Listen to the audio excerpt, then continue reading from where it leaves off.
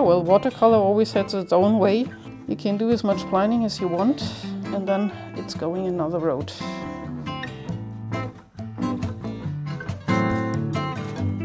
Hello everybody, I'm KRISTINA JURICK. I'm a German watercolor artist, and I'm showing you a little sketch today which I have done in France on vacation, and I'm painting it today in watercolor for you. And in addition to that, I got a couple of new watercolor pigments, and I'm trying them out today for the first time. So I am also anxious to see what's gonna happen.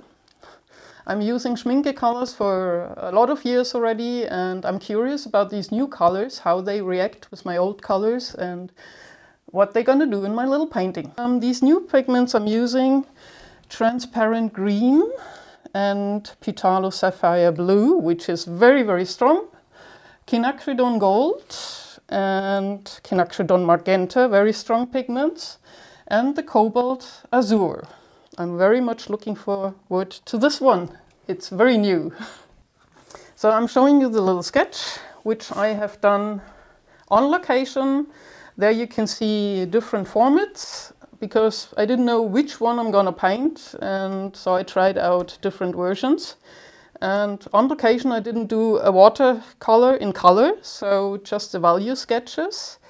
And I will work from those now. And I did another little one because this one here I liked quite a bit, but it was missing a little bit on the top. I wanted to show more trees here, so I did another one. And I was pleased with this, so this is the composition and the value sketch I'm going to use for my watercolor. In the value sketch I find solutions for my composition. If after 4 versions I'm not happy, I don't find anything, I take another subject. So no start without a working value sketch. I got 2 watercolor pots, one for clean water and one for dirty water. There is no water on it now. There is still paint on my brush, so I take more water. You know that water reflects what is around it. So when I have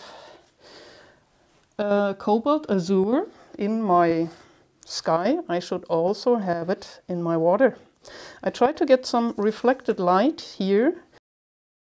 So I'm taking a bit of the Phthalo sapphire blue. It's really strong.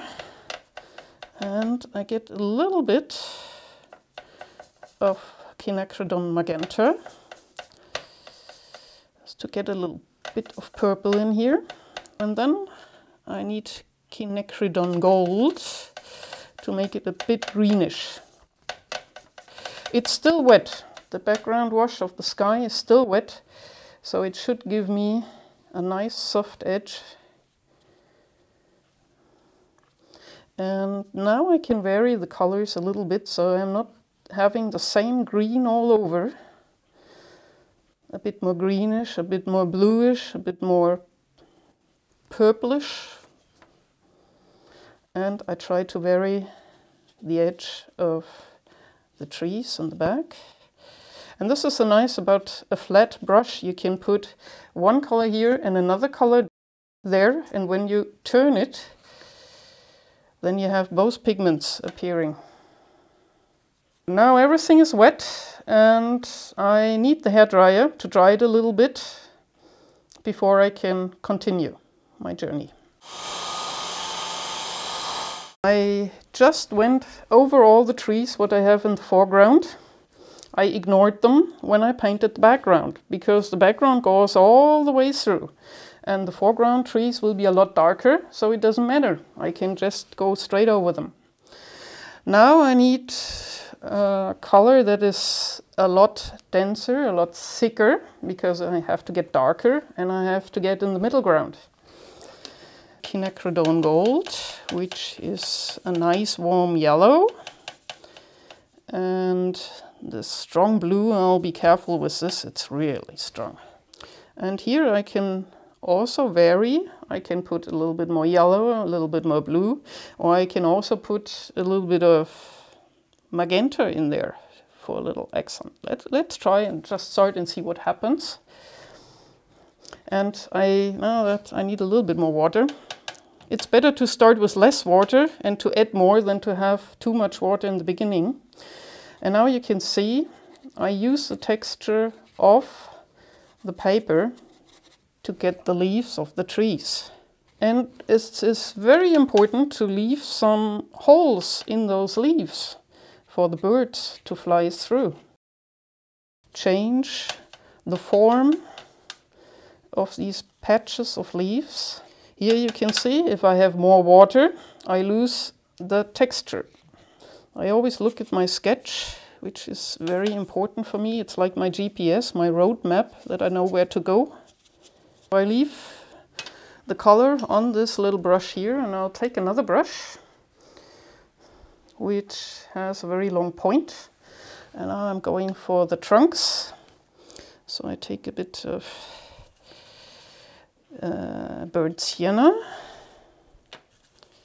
for the brown, and a little bit of blue should darken it down. And always when I use two different pigments like burnt sienna and the blue, I can vary between the two. You can get a pigment like sepia, which is already a dark brown, but this is just one brown. And when you mix two colors, you have the whole range between the two of them, which makes it a lot more interesting. The sketch is gone, so it's good that I have my plan here. This is a nice brush because I can do very thick strokes and I can do very thin strokes with it. And as you can see, I get around the foliage now. Because we have trunk, we have patch of leaves, we have trunk, we have patch of leaves, we have trunk, patch of leaves, and so on. So it's much easier to do the leaves before and the trunk after. Before this dries, I do some scratching with a palette knife to get some texture to the trunk. And to put this into the ground, right away, a bit of grass. It's still the same mixture, it's quinacridone gold with blue. And here and there, a little bit of magenta. Very little water, lots of pigment, straight from the tube. It's very moist, very soft. So I got a couple of poles there, which I can scratch out now. It's still moist. Tuck, tuck. Too dry there. I can put a little bit of grass in here. Also here I changed the color a little bit. You see the gold, you see the blue, always in different amounts.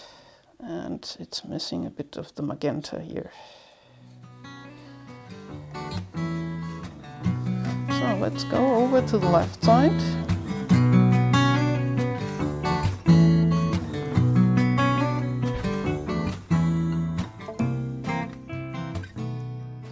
This blue is really beautiful and really strong. A little bit just does the job.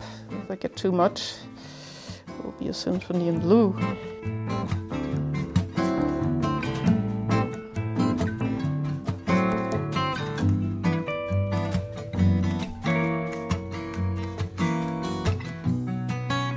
So, and I got the little passage here where this little figure can go over.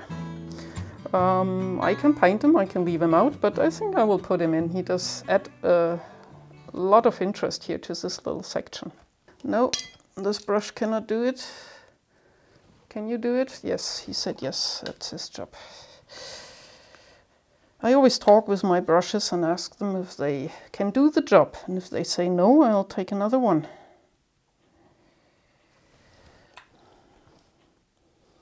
And he will get a little blue shirt. It's just a little figure. I don't need a face or anything. 2 legs. And maybe a little head. No, that's gonna be tiny. Check. Okay. And maybe he's gonna go fishing, so he needs a fishing rod. And because I'm right-handed and I can just do this fine line in one direction very comfortably, I'll turn my painting. That is much easier than if I try to bend myself in an awkward position where it doesn't work very well. So the reflections. Where's my flat brush? Over here. Now I know what's up and I know what's reflected below. I'm not doing a lot of reflection, not to distract from my focal area here. Just a couple of brush strokes will do. Same color, like the leaves at the top.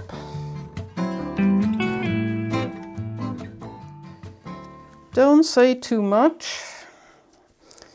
The person looking at your painting still needs a little bit of fantasy to fulfill the story. And my little figure, just a little bit.